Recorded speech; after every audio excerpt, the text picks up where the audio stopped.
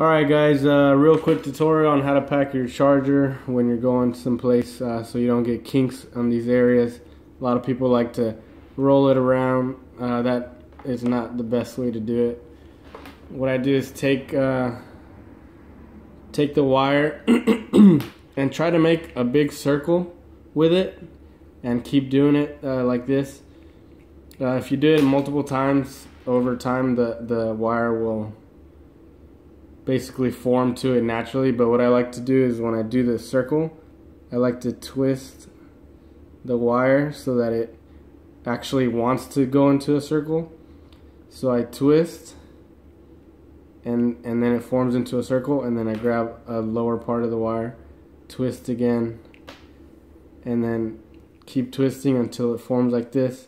Once it's a short one, short part of the wire, I just wrap it through the loop a couple times, or even do the actual adapter part through. Right now it looks kind of crappy because I'm doing it, trying to make sure everything's in the video. But you can put this in your backpack or whatever, and it won't be all tightly wound. And then all you do is just pull everything through, and then it'll come apart real quick again.